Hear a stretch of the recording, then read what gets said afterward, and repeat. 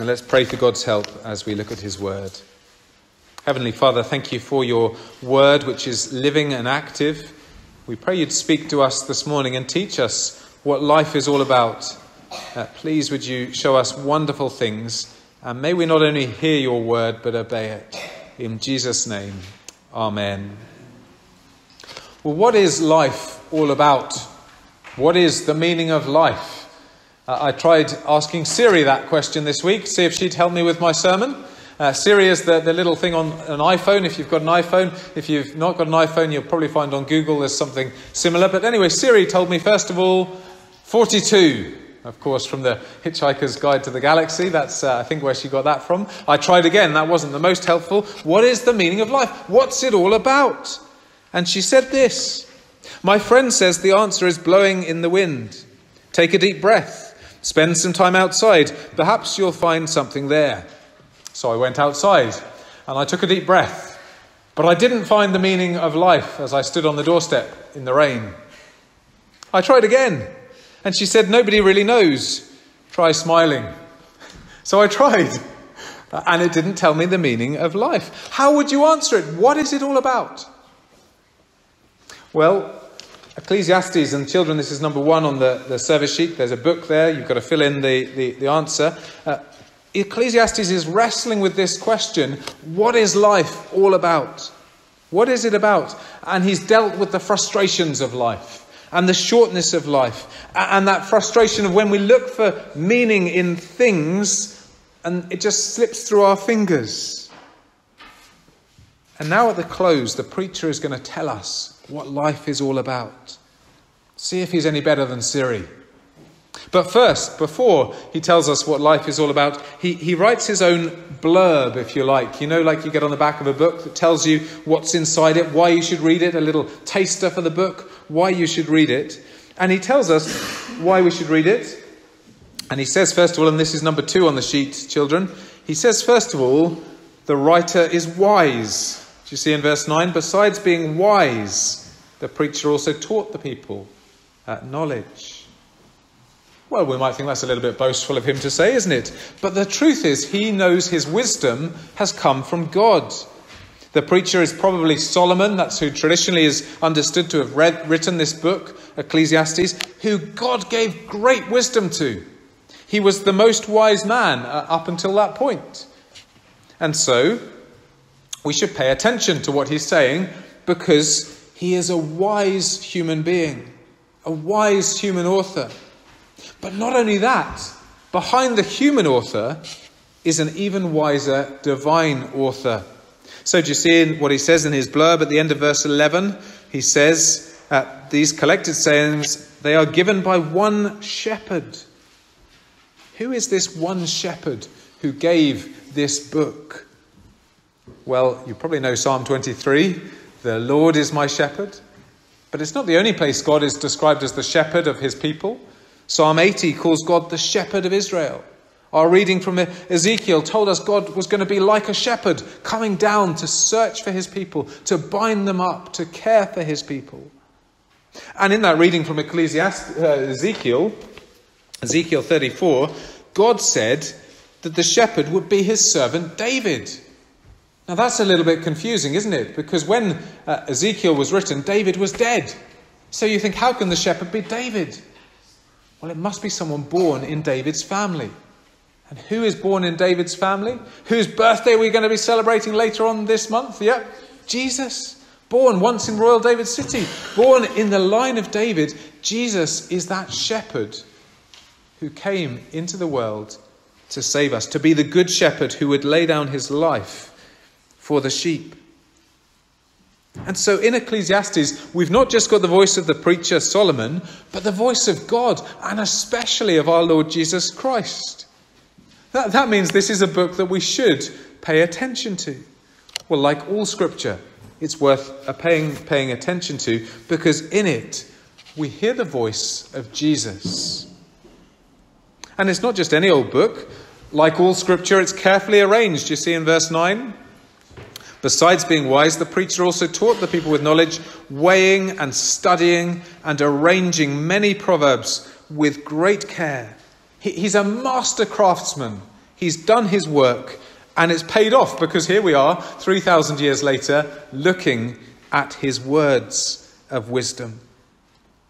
Just think of the beautiful words that we've read as we've gone through Ecclesiastes. I'd encourage you to read it again. But remember how it started with those wonderful words in chapter 1, verse 4. A generation goes, a generation comes, but the earth remains forever. The sun rises and the sun goes down and hastens to the place where it rises. The wind blows to the south and goes around to the north. Around and around goes the wind, and on its circuits the wind returns. All streams run to the sea, but the sea is not full. To the place where the streams flow, there they flow again. It's beautifully written, isn't it? Explaining that sense of life going around and around, and the frustration. What's it all about? All those beautiful words we sometimes hear at a funeral. Chapter 3. For everything there is a season, and a time for every matter under heaven. And here's the drumbeat. A time to be born and a time to die. A time to plant and a time to pluck up what is planted. And again, beautiful words and poetry. Or chapter 4, verse 5. Remember these words. The fool folds his hands and eats his own flesh. And he could have just said, well, you ought to do a bit of work. If you're able to work and you choose not to work, you'll end up hungry. But instead he gives us a wonderful picture of the foolish person who's not working and he has to eat his own flesh because he's got nothing else to eat. He paints these wonderful pictures so that we might remember them. Beautiful words, carefully arranged, but sometimes they sting. Why do they sting? Well, he tells us in verse 11, back in chapter 12 and verse 11, the words of the wise are like goads. Are there any farmers here today? There are a few farmers. Do you know what a goad is? It's a cattle prod. That's what it is. It was an ancient cattle prod. They didn't have the electric ones back then, but they'd have had a sharp stick, maybe with some nails in it, and they'd have prodded. You know what they're for. They're to keep the cattle on the straight path, aren't they? If they veer off to the left or to the right, you give them a prod or a whack to keep them on the narrow path. How do they work? They work by inflicting pain. A little bit of pain to keep them, the sheep or the cattle, going in the way that you want them to go. Children, we're on to number 3 on the sheet, a true or false round for you to fill in. The aim is to keep those animals moving. And in this book of Ecclesiastes, the preacher says his words are a bit like that. They're a bit of a prod. They give us a bit of pain, but to keep us on the narrow path. Some of his words have been hard to hear, haven't they?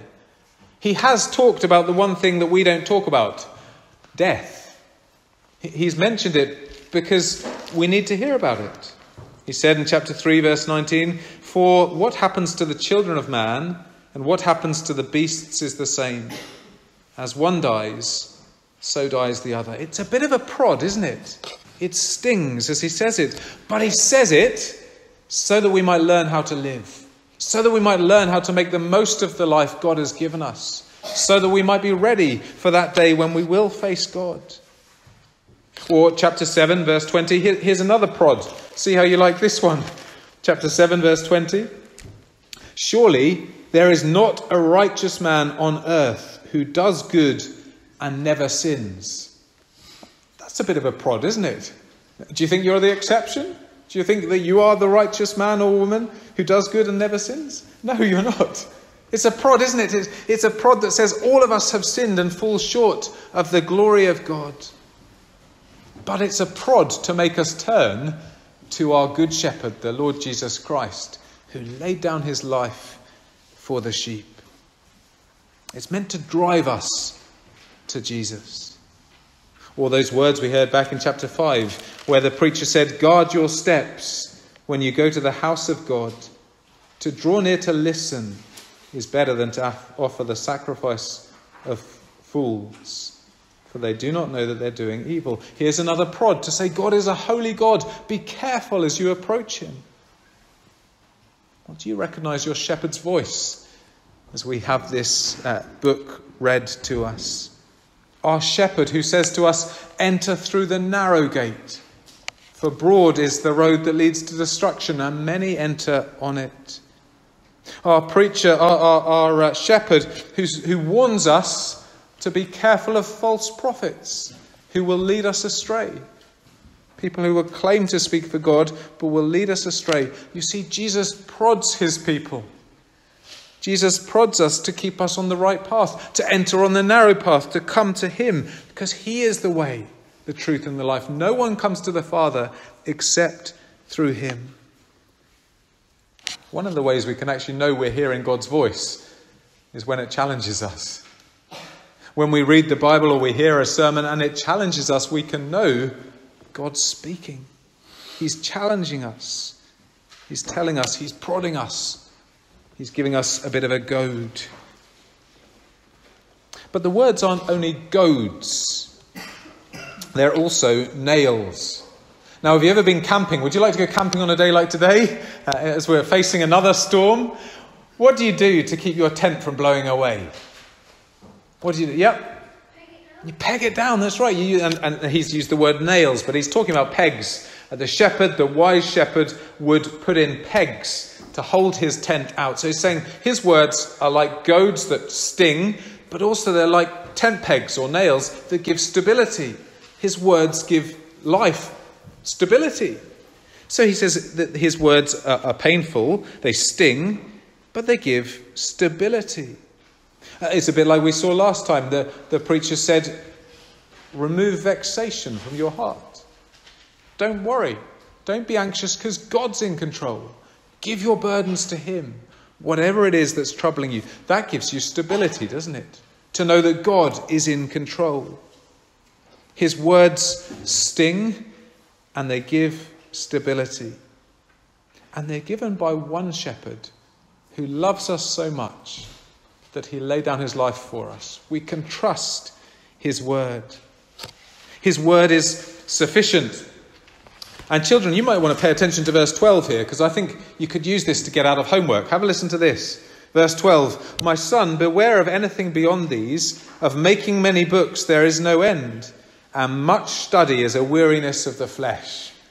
Imagine that. You're sitting down to do your homework. Your mum's there beating you around the ears, telling you to get on with it. And you say, but much study is a weariness of the flesh. It says it in the Bible. There's a good excuse to get out of homework. Well, that's not what it's about. Sorry. Giving you a glimmer of hope. It's not saying there's no point in studying. What is he saying? He's saying, look, if you want to make sense of life, you don't have to read everything. You don't have to make sure you've checked out every single possibility. You don't need to ask Siri everything. What do you need to do? There's enough wisdom in this book to help you to make sense of life. You don't need to read everything. In fact, what you need to do is settle on what is said here and obey it. Don't need to go everywhere and look for the answer everywhere. Here is God's word. And through this word, you can make sense of life. You don't necessarily have to read more. You just have to obey more. And that's where the preacher ends this great book. He ends by telling us what life is all about. Well, what is it? Is it 42? Is that where he's going to go? Is that the answer? The meaning of life is 42. Does he say, go outside and breathe and you'll find something? Does he say, go and try smiling? No, what does he say? Here it is, verse 13, the end of the matter. All has been heard. Are you ready for it? What is the meaning of life? What's it all about? Fear God and keep his commandments. That is it. Fear God and keep his commandments. And children, that's over the page, number 4 on the sheet. You've got to cross out the X's and the Y's to find out what I've just told you. You can fill it in. Fear God and keep his commandments. Fear God and keep his commandments. For this is the whole duty of man, he says. This is what it's all about. This is the essence of what it means to be a human being. This is what life's about. Fear God and keep his commandments. Well, I wonder, what do you make of that? Does it sound a bit restrictive? Our world certainly prefers to hear, be yourself. You can be who you want to be. Do whatever makes you happy. Our world prefers freedom and independence, not fear and keep God's commandments. We live in a world that says you decide, you get to choose. But are we happier? Do you think? Really? Is it better to say, well, life's about blowing in the wind? Could fear God and keep his commandments actually be a better answer for us? Perhaps the one who made us knows, after all, what is best. We've seen time and again in Ecclesiastes that life is like a vapour, like vanity. It's just like the mist that goes away in the morning. Life is so short. Try and grab hold of it and it'll escape you. Try and find meaning in it and it'll escape you. It'll be like striving after the wind. Try to find meaning in wealth or health or entertainment, or pleasure. It'll slip through your fingers. You see, you and I are made for a relationship with our Creator. And without him, we will not find true meaning. But if we fear God, and this is number 5 on the sheet, children. If we fear God, which means to stand in awe before him, to recognize that he's our Creator, that he is the powerful one, and that he knows what is best. If we fear him and keep his commandments, we will find joy.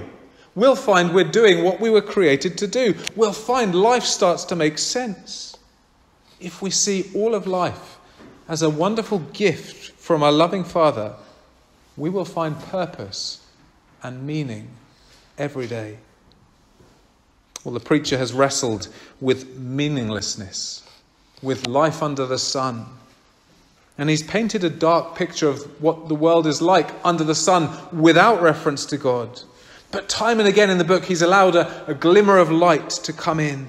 Time and again, he's caused us to lift our eyes and he said, just amongst the darkness, rejoice in the days of your youth. Remember your Creator. Enjoy the life he's given you. He's given us this glimmer of hope into the darkness. He's told us to lift our eyes to the one who set eternity in our hearts. He's shown us that life is short, but that's not a reason for despair. You see, as he comes to the end of the book, he tells us that there's a judgment coming, and that's good news. Because the fact that there's a judgment coming means that everything you do is significant. It's not meaninglessness. If there was no judgment, it wouldn't matter what Putin's doing or what Hamas is doing or what anyone else is doing. It just wouldn't matter. But we all know it does matter because we're heading to judgment. That means everything is significant. And so the preacher says, because you're heading for judgment, fear God and keep his commandments. Because, verse 14, for God will bring every deed into judgment with every secret thing, whether good or evil. Well, I wonder, do you see God's judgment as a good thing? It probably depends on how you feel about God, doesn't it? If you haven't yet seen that God is your loving Creator, who knows what is best and wants to give life, and who wants to give life meaning and joy, if you're still trying to find meaning without God, if you prefer freedom and independence, you might not like the idea that God will bring every deed into judgment. Well, if that's the case, would you let the preacher give you a prod this morning? With his cattle prod, with his goad. You see, the preacher says judgment is coming. And God has the right to judge you because he made you. And he's told you and me how to live. He's given us his commandments, which are for our good, not for our harm. Just think how good those commandments are. They're for our good. They're to give us life, to protect people from being hurt. His ways are best. Would you let the coming judgment lead you to fear God, to let that goad be a sting that gives you stability? Because when we admit we've not kept his commandments, we're driven to the good shepherd, that one shepherd who laid down his life for the sheep so that we can be forgiven, so that we can face God's judgment with confidence. You see, when you trust Jesus, you can look forward to that judgment because you know your sin is covered. And you can then get on with living life in grateful obedience to God, who gives meaning to all of life. Our children, we're on to the last question, number 6 on the sheet. So this is the meaning of life. Fear God and keep his commandments. It's quite simple, isn't it? What would it look like for you when you're milking the cows later on today? How does it look different for a farmer that fears God and keeps his commandment to a farmer who doesn't fear God and keep his commandments? It would probably look very much the same, wouldn't it? They both get the job done. But what would be going on in the heart of the farmer who fears God and keeps his commandments? Well, I don't know. I'm not a farmer, but I imagine it would be something like this. That you know that God's with you as you're there milking in the dark and the cold.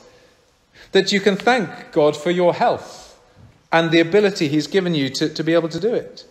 Thank him for the machinery you have that he's given you. Thank him for the livestock that you have. And praying that this milk would satisfy the person who's going to drink it. And that they in turn would glorify God, thanking God for his goodness in giving them that milk. I don't know, that's just one idea. What about the children at school? What would it look like for you to fear God and keep his commandments? Well, it might affect how you treat others at playtime, when you're outside in the yard. It might affect how you get on with your work. Because even when you don't want to do the work, you remember that you're working for the Lord and not for men, doing everything for his glory, seeking to please him. What is the meaning of life? It is to fear God and keep his commandments. Why? Well, because judgment is coming and everything therefore matters. But for the Christian, this isn't a matter of despair, for all our sin is covered. And God wins and he will do what is right. And so if we've allowed Jesus to prod us onto that narrow path that leads to life, our future is unbelievably good. Let's pray as we close this morning. Heavenly Father, we do thank you for this book of Ecclesiastes, for the wisdom contained in it that makes us stop and think about life and where it's heading. We pray the fact we're heading to judgment would give each one of us a sense of meaning and significance. We pray that it would be the goad that we need to drive us to you, that we might live all of our days in your fear and to your glory, keeping your commandments, knowing that that is what life is all about. It's about going your way. Please help us. In Jesus' name, amen.